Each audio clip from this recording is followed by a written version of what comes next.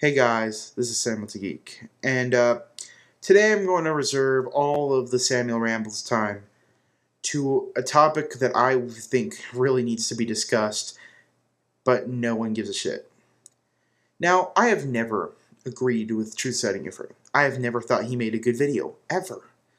I thought all of his videos were just basically unintelligent, misinformed, uneducated, just awful. However, the one I have sympathized with recently is actually the one I've really criticized and made fun of.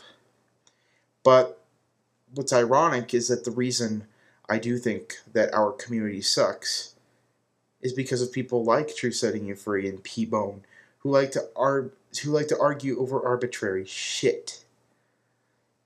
Now, over the past day or two, I've been thinking about our community a lot. And one thing that has shocked me is that people don't demonize the proper things. I've seen a lot of people on YouTube demonize Microsoft, demonize video game companies, when these are the people that are supplying you with the medium that you enjoy. However, who aren't you demonizing that could ultimately affect your medium? Oh, if you guys have never heard this term before, this proves how out of the know you are. The term is called ultraviolent. This is a term specifically used for video games. Ultraviolent in the long run ultimately means nothing, because it's a fake made-up term to make video games sound more violent than movies or music. But the fact is, they don't. They aren't more violent than movies or music. It's a perceived notion by those who don't play video games. And the term ultraviolent has been coined, and we have yet to demonize it. And people constantly use the word ultraviolent. I hear it in every single anti-video game argument. We have to stop these ultra-violent video games. Terms like this are brainwashing techniques that many people have learned over the years. And through these terms like ultra-violent, they will trick Nana and Pip-Pop to vote against video games. And in case you haven't heard, California state legislature and the Supreme Court are getting memos about ultra-violent video games. And they might ban ultra-violent video games. What the scariest notion is about this is that no one can properly define ultra-violent video games. It could be anything from, Street Fighter 4 to Mario.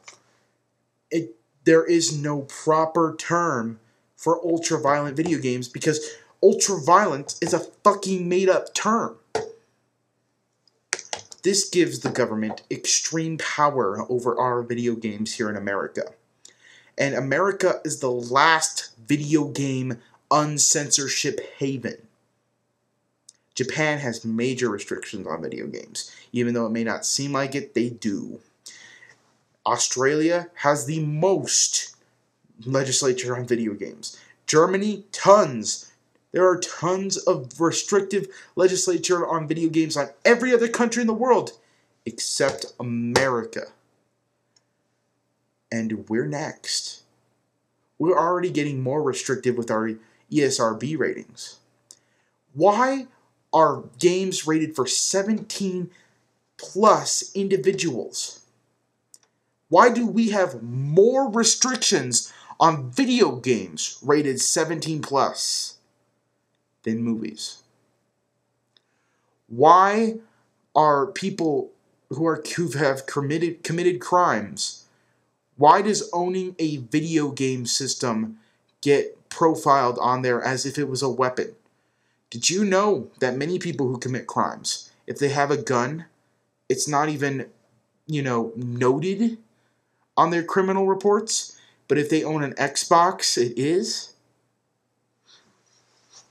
The fact is that we sit here and argue about stupid shit, about complaining and just crying over mostly optional shit, like whether, Borderlands DLC is being released too early. We will sit here and whine about Borderlands DLC being released too early, or how Microsoft is charging for online. But we won't step back and look at the government trying to publicly attack our rights, our medium, the hobby we all enjoy as one common person. We will sit here and cry about internet drama that really is all fake. 90% of the internet drama I've been in, I'm acting. I don't give a fuck. Like, there was a reason why I put Bone Pea in the fucking title of my last response. I don't give a shit about these people. These people are dumb, in my opinion. I mean, nothing against P-Bone, but really? You make a really uneducated statement about Microsoft, Bungie, and Activision's dealings with the newest Activision and Bungie, debacle. And when I correct you on some stuff, and I make a sarcastic little comment like, I bet you've never even played Halo before, like, that's how I would have said it to you, right there, and you make a video about it, this is the kind of shit that makes people look at our community and go, maybe these ultra-violent video games do affect the human psyche. The fact is that people have preconceived notion about people who play video games. And you're only proving them right. People like Truth Setting You Free and a lot of the people here on YouTube are proving them right, showing that we will get physically upset and angry over pieces of fucking plastic. Do you see people in movie forums, just movie enthusiasts here on YouTube crying and whining like we do? You don't. You don't see it. It makes our hobby look juvenile. It makes our medium look stupid to people who don't play video games.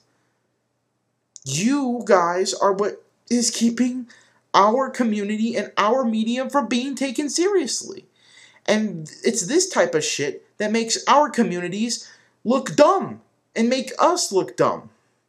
And make people think about passing laws on restricting and banning video games because of ultra-violence. And that is the truth. And the truth will fucking hurt.